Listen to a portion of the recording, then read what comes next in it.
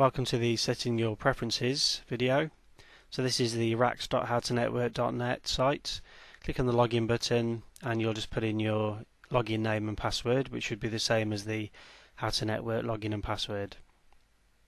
Up to you if you want to remember your ID. Obviously if you're at home you can. If it's a shared computer I wouldn't.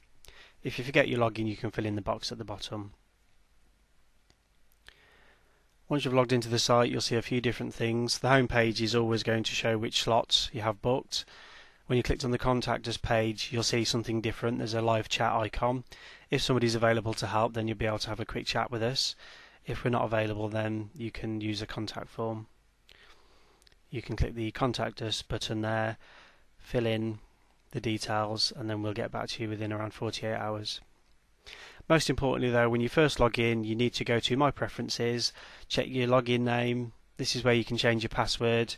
Check your email is correct, because notifications for your rack time will be sent there.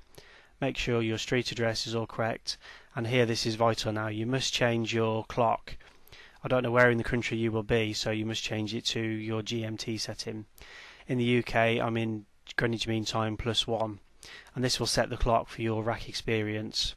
So everyone's clock will be different in different countries. So now I can see I have the correct time set.